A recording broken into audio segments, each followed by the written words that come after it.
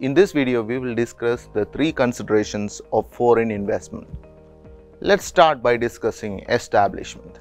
As per Foreign Direct Investment Policy, read with the Foreign Exchange Management Act 1999 and Foreign Exchange Management, Transfer or Issue of Security by a person resident outside India, Regulations 2017, 100% of foreign direct investment is permissible under automatic route, that is, without the approval of Indian government for exploration and production in oil and gas fields. Accordingly, a foreign company can undertake operations in oil and gas sector either by itself or as a consortium with the Indian partner.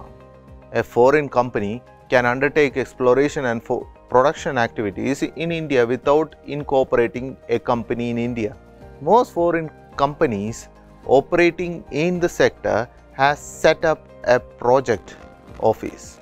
The setting up a project office is regulated under the Foreign Exchange Management Regulations 2016 as may be amended from time to time.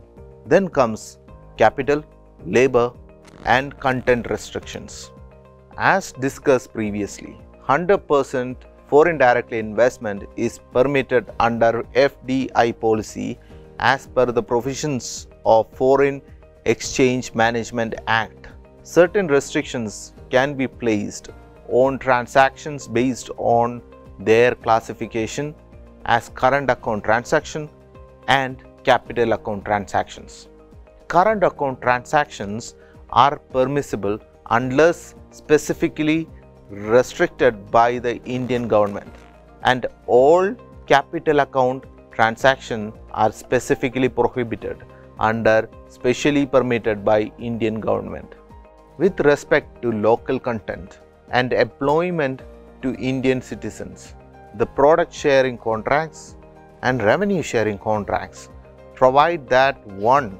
The contractor shall be maximum extent possible employ and require the operator and its subcontractors to employ Indian citizens having appropriate qualification and experience. And 2.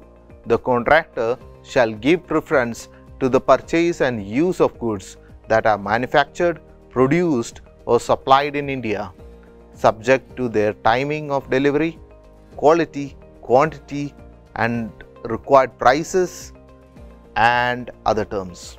Anti-corruption.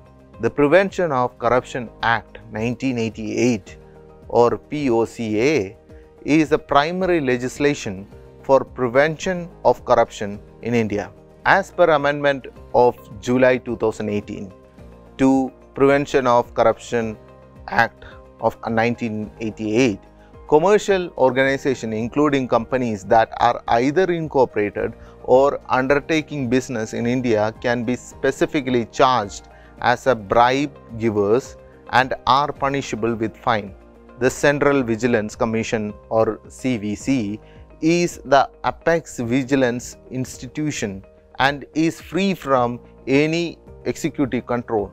The CVC, pursuant to the mandate granted to it under the Central Vigilance Commission Act 2003, can conduct inquiries into allegations of offences committed under POCA by certain categories of public servants, government companies, societies and local authorities, etc.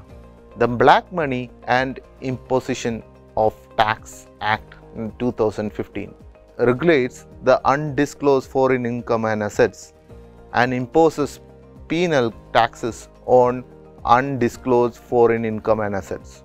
Additional criminal liabilities have also been included under the legislation for non-disclosure of foreign assets. The Prevention of Money Laundering or PML Act of 2002 and the Prevention of Money Laundering Rules 2005 prohibit and criminalize money laundering activities in India. Under PML Act, money laundering is defined as any process or activities connected with the proceeds of a crime listed in the schedule to the PML Act. and projecting or claiming it as untainted property. In a recent judgment from the Supreme Court of India, it was held the word "and" appeared before the phrase projecting or claiming it as untainted property would have to be read as "or," thereby giving an expansive interpretation of the meaning of money laundering.